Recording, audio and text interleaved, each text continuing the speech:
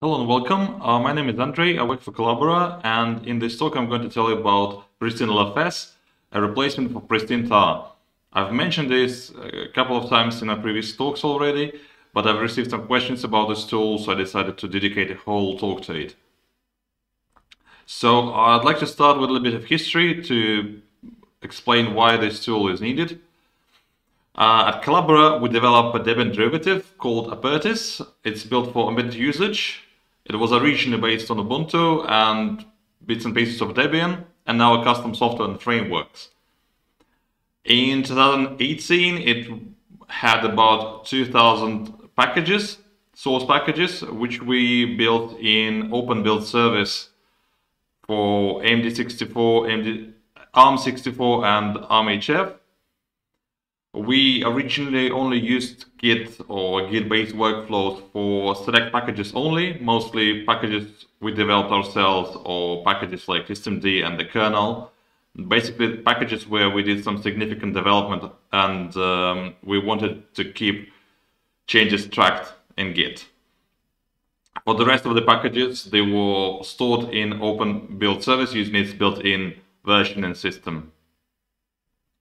In 2019 came the big change. We decided to move to Debian to stop being a derivative of a derivative. This made the maintenance easier. It also allowed us to review and reduce the delta we had to both Ubuntu and Debian because it was spread across all packages we had. It was quite difficult to track it all down. We also decided to import all packages into Git and make it the primary source, generating source packages directly from it. We also moved away from Cgit, a very primitive web interface for Git, and Fabricator, which we use for code reviews, to GitLab. This made it possible to enable CI for all packages. For those who don't know what CI is, continuous integration. So we were able to enable it for all packages in Apertis. Before that, we only used Jenkins for those packages we already had in Git. And we also used Lava, which ran integration tests on complete operating system images. Now with GitLab CI, we are able to enable CI on each and every package we have. We mostly use it though for testing the packages actually can be built and also for license compliance purposes. So, open build service, which I mentioned previously, it was originally developed by OpenSUSE. It was called OpenSUSE Build Service. It's a web service which combines package building infrastructure, a bit like as built in Debian, with GitHub sort of like web UI for project management and some review tools. So users can fork packages, change them whatever way they like, build them without affecting the main distribution, and then submit the changes for review, where they can be merged or rejected if they are not of good quality enough. However, the review tools in OBS, they work best with RPMs or RPM-based workflows, where the source package is composed or consists of a tarball, a text spec file, and possibly a bunch of patches next to them, all uncompressed. In Debian source packages, we have a tarball in which there's the Debian packaging and the upstream tarball, or maybe many of them, and OBS cannot look inside of those Debian tarballs. Sometimes it can, but not always. So during the reviews, it basically ignores the content. It shows that, well, this tarball was removed, this was added, and that's it mostly. So it's not very useful for reviews, or it's not, the history tracking is not very good in it either. So when something was changed in the past, we probably are able to find the revision which introduced the change, but it's difficult to tell what exactly the change was because it's mostly not shown. Branches in OBS are implemented in a way a bit like in Subversion. So when a user creates a new branch, it basically creates a new project linking to another project or a new package linking to another package, the original one. And the first entry in the history is, oh, this package has been branched. So if the original package or project was removed, it's not possible to see in the past and see the history of the package anymore. So on those screenshots, you can see a typical example of a package which has the history which begins with branching. On the right, there's a typical diff OBS shows for packages. In this case, as you can see, it was able to look inside of the Debian package in tarball, but only because the version of the package didn't change. So it was able to tell that this package indeed has some changes inside. But if we change the revision, the name of the tarball would change as well. So OBS would completely ignore it and just show that, oh, there's a new tarball. So it's quite suboptimal, as you can see, and moving to Git was a huge benefit for us. So we started doing initial tests of importing everything into Git.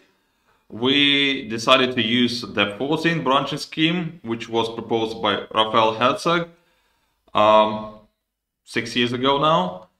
It was revised twice since then. It builds on basically Git build package workflow, adding namespaces for multiple upstream releases, Debian releases, derivatives, and so on. We decided initially to store tarballs using pristine-tar. Why this is useful? We want some guarantees that the tarball is actually coming from the upstream, hasn't been modified in between. So storing tarballs is good for reproducibility, for paper trail basically. And it's also useful to tell that we do or don't have any changes compared to the same packages from Debian. So in this grand scheme, OBS would just build packages and everything else would be in Git. So this is how Deb 14 looks like more or less in Debian. There's the branch for upstream sources, a branch for the upstream sources combined with Debian packaging. Each upstream release gets its own tag. The same goes for Debian package releases. This is the aperted version of Deb 14. You get another branch for each release. In this case, it's a pre-release of 2019. Each package version in aperted gets its own tag with our own suffix added sometimes. So when we don't have any changes, we just reuse the Debian package version. If we have some local changes we need to apply, we add another incremental number. So we started hitting huge problems with pristine-tar during the initial import. Sometimes pristine-tar would fail to import the upstream tarball. As you can see, in this case, it's gzip-utils, which is itself an gzip tarball. In other cases, it would fail to reproduce the tarball, or it would sometimes reproduce it with a different checksum. In this case, it fails altogether. As you can see, it would print lots of errors and fail ultimately. So after fighting with this for quite some time, we decided it's not a very good idea to continue and we need to somehow replace pristine-tar. So why those things happen? First of all, pristine-tar needs to be able to reproduce the output of every tar version ever used for tarballs, for packages in Debian. These days, there are not many formats of tar. In the past, there were different historical versions of the format. It's already not a very trivial task to support all of this format, but probably doable to some extent. Compressors are worse because unlike tar versions, they changed, it seems, a bit more. So it has to be able to reproduce the output of every compressor ever used for tarballs. And this battle is never-ending, uphill battle, I'd say, because compressors change all the time, and sometimes the output changes between versions, and it's very difficult. So how does pristine-tar achieve this? It ships an old SUSE version of gzip2. It ships another different outdated version of the same compressor, and it also ships a zlib-based gzip, which is heavily based on NetBSD's gzip. All of this is combined into something the upstream calls the Frankenstein compressor. It's not something you are supposed to use ever in your life, probably, unless you are a pristine-tar developer. So pristine-tar is a magical tool which I'm surprised works. It's not 100% bulletproof, and it can never be, because this is ultimately an unachievable goal. You can only achieve it to some degree, but as things change, you need to update pristine-tar all the time and not break what it previously done. And gzip makes things only worse, because people complained about this quite a lot. Actually, gzip sometimes, even the same build of gzip can produce a different bit stream for a given input. So we decided to use Git LFS instead of pristine-tar. So it has the benefit that it stores binaries as is. There's no need to fight with all the new compressors. It's supported by GitLab, which, for example, we use in Debian for Salsa. And the protocol is quite simple and can be easily re-implemented if for some reason the implementation we have is not suitable. So Git LFS works by storing binaries in a separate binary storage next to a Git repository, both on the server, which is in the case of GitLab, and locally. So it creates an object storage inside of the Git repository where the files are put and then they upload to the server.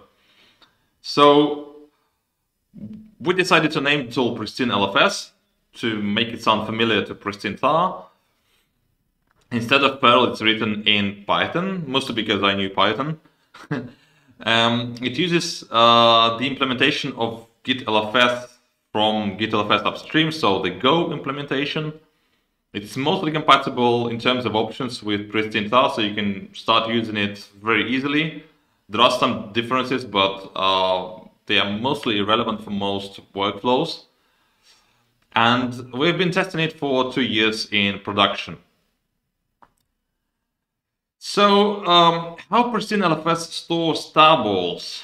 So when you import a tarball, it creates a special file. Git LFS basically creates a special file in your repository, a text file mentioning the hash sum of your file, the size, and the version of the protocol. In Git LFS terminology, it's called a pointer file. So basically, it tells Git LFS that the actual file is stored elsewhere, and this is the hash of it. As you can see, there are Git attributes in here. So Git LFS uses Git attributes to make sure that the users don't have to do extra actions to actually work with files. So it installs a special hook, which on checkout copies or hard links, I'm not sure what exactly it is, but it basically makes the file available in a working directory. It replaces the pointer file, which is actually stored in your Git history. When you have edited the file, for example, and you committed it, it recreates the binary object inside of the Git LFS object storage, inside of the Git directory. And when you push, it talks to the server, figures out that, oh, there's a new object, and it sends it. And the same way, if you clone a new repository and you don't have all necessary objects, you just have the plain Git history, and you want to check it out, it realizes that this object is not locally available. It talks to the server, downloads the object, and then proceeds as usual. So this is more or less the mechanism of how Git LFS works. So pristine-lfs uses this mechanism. It creates the Git attributes file just for tarballs. It also allows storing signatures for tarballs. They are not using the Git LFS mechanism, they are just stored in Git. As you can see, there's a merge setting for binaries. So without this setting, Git would try to diff binary signatures, which is pointless and a bit inconvenient. So this is a more sane default to avoid diffing them. Pristine-lfs doesn't use the Git LFS hooks by default. In fact, it does the necessary manipulations with the object itself. So it commits to the pristine-lfs branch manually. This is to avoid downloading extra tarballs which you don't need. If you only need to import a tarball, you don't need to download all of the tarballs you ever imported. And this is exactly what Git LFS would do by default. So the Git hook would only work and download all tarballs if you actually try to check out the pristine-lfs branch, which you don't normally need to. So, as I mentioned, pristine-tar is mostly compatible with pristine-lfs, or actually the other way around. So, pristine-tar has some subcommands for tarball, specifically stored in its Delta protocol, which we don't need. So, those commands are not included.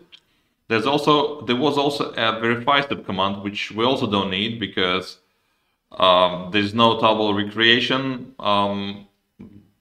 Tarballs are being addressed in Git LFS by the checksum, so it's guaranteed that the checksum of the tarball will match the checksum of the tarball stored on pristine-lfs branch. So the verify command is not needed. There's a new command, import DSC, which is just a convenience tool to automatically import all tarballs mentioned in a DSC file, just to make the life easier to save you commands and all that. So pristine-lfs is a little bit easier to use than pristine-tar because we've added some options to simplify the usage. For example, the author option for checkout subcommand automatically finds the version which you need to check out by inspecting the Debian changelog available on the current branch. So you don't actually need to list the tarballs and check out one specific tarball version you need. So you just go onto the branch with your packaging, in this case it's Apertis 2020 Dev 1, and you tell it to automatically check out the latest one, which it does. So this is how import DSC works. You can just give it a DSC file and it sees that there's the tarball and it imports it automatically. You can also import the whole source package if you want. So if you pass the full option, it also imports the Debian packaging tarball and also the DSC file itself, and probably any signatures if you have on it, on the tarball, I mean. So this is useful for a specific workflow we have in Apertis. We want source packages to be consistent across releases, and by consistent I mean having identical checksums. So we have a shared pool of packages between releases. So we obviously want to reuse the tarballs between different releases. We want them to all be the same, have the same checksum. We want to deduplicate the pool, obviously. But if we rebuild whole packages from scratch each time, the checksums of the tarballs may change, the Debian tarball most importantly. While this doesn't happen often, it sometimes does happen, and then packages fail to propagate to repositories, and we need to manually copy them from other releases. So we've created special machinery to prevent this from happening and to ensure that source packages are the same everywhere. I'll explain how this works. So this is how branches look in a typical apparatus package. So there are the standard deb14 branches we have for upstream packages or upstream source, Debian source, and apparatus source. And there's also an extra branch for pristine-lfs information, which has the pointer files referring to the tarballs stored somewhere in the object storage of GitLab. The CI machinery takes that source of the apparatus branch, downloads the tarball from the LFS storage using pristine-lfs, builds the source package, and uploads it all to OBS, where it gets built for all architectures we support in apparatus. When the upload has completed, it takes the generated tarballs and commits them all to a new pristine-lfs source branch in the repository for the package, and pushes the branch, uploading all of the objects with it. So the next time the package is uploaded to a different release of apparatus, it's not completely rebuilt from scratch, but instead the Debian source package is checked out directly from the pristine-lfs source branch and uploaded to OBS. We could have done it differently, obviously. We could have gone to OBS and could have copied the package directly at the OBS level, or we could probably store all packages we've ever generated somewhere else. But this is the easiest way, the simplest way we came up with, and it works, and it's easy to support within pristine-lfs itself. So I've been using pristine-lfs in Debian for some time already for my packages, and I tried to also use it for some team-maintained packages, but there was a little bit of backlash because people are not familiar with it, and pristine-tar usually works. But I would love to see pristine-lfs used more widely in Debian, because it has certain benefits over pristine-tar. It's more reliable, more robust. It does require server support for Git LFS, but since we use GitLab for Salsa, we get it for free. It doesn't work fully offline like pristine-tar because it doesn't have all information on Git branches. If you need to check out some tarball, you need to download the corresponding binary object first into the local object storage. So before going on the plane, you need to synchronize the object storage, and then you can work with the tarballs. You don't need to do that obviously with pristine-tar. You just need to have the necessary branches because it will recreate the tarball unless it doesn't, and the checksum are different obviously. At the moment, there's still no Git build package and integration yet. It is quite simple to create, I guess, because in any case, pristine-lfs is mostly option compatible with pristine-tar, so we can just copy-paste necessary lines, but there's an easier and better way. Pristine-lfs is written in Python, so its functions can be used directly from Git build package, which is also in Python. Feel free to install pristine-lfs and play with it. The code is up on Salsa, so you can hack on it if you like. I'm planning a release next week, I guess, with a couple of fixes and usability improvements. And I'd love to hear your feedback. So thank you very much for listening. I'd just like to know that we are hiring, and we, as you can see on this slide, we love Debian and we use it a lot in Collabora. And that's it. I'd love to answer your questions after the talk. Thank you.